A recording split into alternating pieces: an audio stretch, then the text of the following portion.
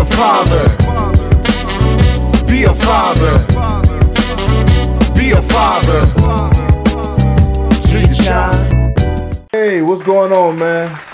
Welcome back to another exciting episode of Conversations with Dad. Welcome to the wonderful world of just me and my boys. I'm your host, Gene, in the building, all right? Thank you for giving me another opportunity to entertain you with my content. Yes, man, we got another exciting episode. And stick around to the end. You know, we got some good things going on in this episode. And make sure you watch the whole thing, all right? But before we get into this episode, make sure you know the routine. You hit that subscribe button if you haven't done so. And turn that bell, that notification, that bell. Turn that on so you can get the videos as soon as I put them out, all right? And if you like the video, just hit the like button. It's okay. It's okay to hit the like button, all right? You letting me know that you like the video, and everybody else who's watching with you, let you know that you liked it, all right? Yeah, man. So, Conversation with Dad, man. And for those of you who don't know Conversation with Dad, I'm going to explain this at the beginning of every episode. It's just me getting some content off the internet, social media, that we can have a discussion about that can impact us as being, you know, fathers and men in society, or anybody else who want to join the conversation. It's just going to be an impactful video that I feel can serve us in a good way, all right? That's what Conversation with Dad is all about. So, as you can tell by the title of the video, yes, step-parent drama. Listen, I'm all too familiar with this subject matter. You know, being that I'm married now in my second marriage, and I have an ex-wife who I had children with, that the divorce was ugly. You already know it was some nonsense and craziness that was going on. So, you know, thankful for me that, you know, I got a real mature wife that didn't want to engage in none of that. But, you know, in this video, we was kind of in this same situation at one point. We was kind of in the same situation. But of course, my wife handled it totally different. So let's watch this video and see what I'm talking about, all right? To give some context to the video, the now wife is upset at the husband because he's purchasing some shoes for his son that he had with the ex-wife. So this has caused a whole little melee. This is something I found on the internet. And to give some disclosure, I don't know these people. It's just a video that I found. And let's just look at it, and you know we're gonna have a discussion about it. It's like I gotta choose between my child and my marriage, and getting old. It's getting very old and frustrating. Between your child and your marriage, what is you doing? I mean, like, what's going on? I'm recording, man. No, I ain't recording because you ain't dropping. I don't give a damn about no Facebook, no YouTube, or nothing. No. Hey, I don't care nothing about that. Because my thing is right here, you pay $500 a month. You can drop it. I'm going to put your business out there. You pay $500 a month in child support, and ain't nobody but doing no extra. No shoes, no clothes, no toys, no nothing. All that. What you talking about, man? My son needs some shoes. I don't give a damn. No, she can get the shoes out of child support money. She get the shoes out of child support money. That's what you pay child support for. The court ordered child support. You ain't got to do else. And she ain't gifting nothing else. She should have never took the child support out if she needed more money. You shouldn't feel like that, though, man. Why shouldn't I feel like that? That's my child. I don't that child. You too. I don't give a damn about that. Shoes. Talking about to get some extra shoes and you pay $500 a month in child support. You ain't buying no shoes. You ain't buying no shoes. You buy shoes. You buy them shoes. You buy them shoes. That's it. That's it, man. That's it. I'm telling you. You pay child support. What you paying the child support is for? I'm saying, still though. If you need some shoes, I'm gonna get the shoes. No, you ain't getting no shoes out of here. You ain't. It don't matter. It does not matter. No, you don't need to buy no shoes. She get the shoes out of child support money, $500 a month. That's what y'all agreed on. I know, but shit, okay. I agreed on the hell. If I feel like getting some shoes, I can get some shoes. Okay, that's fine. That's fine. You want to get some shoes? You can get some shoes, but it won't be in here. It won't be in here. Believe that, baby. It won't be in here. If you in a situation, you want me to get some shoes?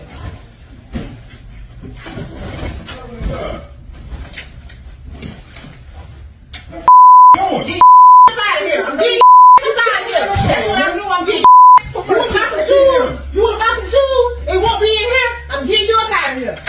Get you up out of here. Playing, man. No, No, what's that, man? no, ain't no put no. No, you want to get shoes? You want to get shoes? Really? Man, Oh no, we getting your up out of here. Yeah, we getting you up out of here. That you won't get no shoes in here. You can get some shoes, but it won't be in here. It won't. Watch. I tell you what, man. Don't take my clothes off. I'm getting gone. I'm about to pay with you. Look here. You got tripping on shoes, man. Oh, it's a shoe. Yeah, that's right. That's bull. Ain't no you, the child, and the mama. All y'all. And guess what? You want to get shoes, you got that big. Matter of fact, why her husband can't buy him no shoes? That ain't his responsibility. It is his responsibility. He married. If he married her, he take on him a child too. Why he can't buy him no shoes? That's what I don't understand. He calling him. Oh boy. Oh yeah. Oh man. Listen, man. This, as a man, this is a hard situation to be in, man. This is a hard situation to be in, man. And I've been in moments and situations like this where, where my wife didn't agree with something that, that my ex-wife did or wanted from me and this and that. And, I just had to make a decision. You know what I'm saying? But listen, man. Listen. When you decide to get with somebody else after you had children with this other person, it got to be an evaluation process. You got to make sure they're mature enough to handle the situation that you have an ex-wife or ex-partner and y'all have a child together. Not anybody can handle that. Not anybody can deal with that. And just listening to them go back and forth, he's already on child support. So that's already a strain in their house. And listen, man, I get his wife's argument. I get it 100%. I get it. I get how she's feeling. I just have a problem with how she was saying it and the things she was saying, because at the end of the day, you have to understand, no matter how far we go with each other, those are still my kids. You know what I'm saying? Reckon if I'm giving child support, yeah, the right thing's supposed to be done to make sure the child is provided for, because that's why I'm giving the money. But at the end of the day, so based on her logic, like, I can't do nothing else outside of that $500. And that's not how it should be. I should, if I want to do something extra for my kids, I can do it. But, I get her argument, though. The $500 is already a strain. It's already a strain, and we doing the best we could. So you doing something extra, and now you're going against what I'm saying. You're disregarding my feelings. So I feel like he should have handled it different, too. I think he should have approached her about it and had a conversation with her about it. And they come to a mutual, agreement or understanding about how he should proceed forward, which is something that I always did with my relationship. Because, when things come up and I feel like it's going to affect my home, definitely when it comes to dealing with my ex-wife and my children, I always discuss it with my wife first. I get her opinion, because you never want your partner to feel left out. That is the worst feeling you can give them. And to be honest with you, my wife had a conversation with me about that, because something happened and she wasn't included, and I just made a decision, and it ended up backfiring in my face because I made a decision without even discussing nothing with her. And my ex-wife just ran all over me. Because in a way, she's protecting him. In a way, my wife is protecting me, because she understands the situation that I'm in with my ex, the ties that I got, and how, they can take advantage. So, that's where she's coming from with it. But I just think the message was it was out of whack. Definitely when she said F the kids, that's when now you got to reevaluate who you with. If someone can say that I don't care how angry you are. They always feel that way. I don't care how angry you are, just certain things that shouldn't come out your mouth. Definitely with the people who have nothing to do with it. Like, the kids ain't got nothing to do with that. So why is F the kids? They ain't do nothing. You know what I'm saying? Your anger should be with the ex-wife because, you know, apparently she's not managing the money right that you're giving monthly. So, but F the kids. like Mike F said, F the kids. F the kids. You know what I'm saying? And just when you get in a situation where, you know, step parents and other people involved when it comes to raising your kids, you have to really evaluate that person and make sure, one, they can handle it. They can handle it, because it's tough to watch your partner still interact with the other parent, with the kids. Like that's tough. You gotta be mature to deal with that. And luckily for me, like, I made my wife secure enough to where she don't have to worry about nothing, because this is the stigma where, you know, you're gonna always want your baby mama, you're gonna always want your baby daddy. You know what I'm saying? And that made her secure to where she really ain't got to get involved with everything, because she understand where I'm at. She understand my commitment to our relationship. So she wouldn't, you know what I'm saying? She wouldn't really get at me in that sense unless I did something totally out of whack or something totally out of character. So it's important for you to understand what you got going on inside your home when it comes to raising kids who, you know, the step parents, and with the other parent, the ex-parent. Now, just judging by how they're talking, all of this is dysfunctional. And when you have a dysfunctional co-parent relationship, and just a dysfunctional relationships between, like, the dynamics of everybody involved, you're gonna have issues where things are gonna boil over. You know what I'm saying? And then it got to the point where, you know, she said, if you get him some shoes, I'm kicking you out. Damn. But I get the message she was trying to send. You know, she's really saying, you're just disregarding everything that I'm saying and my feelings on the situation, so I feel like you should leave. You know what I'm saying? And communication is everything in a situation like this. This is what I had to learn with dealing with my wife, my now wife, and my kid's mother. I had to learn that communication is key. So, like, in order for it not to get like that, it's important for you to include your partner, your now partner, with everything. Include them in everything. Don't try to do no backhand stuff. And even if you do something, after you do it, make sure, you know, you tell them that you did this. You know what I'm saying? If your decisions to do whatever you're gonna do with that parent or that child gonna affect your home in any way, it's important. You gotta let your now partner know.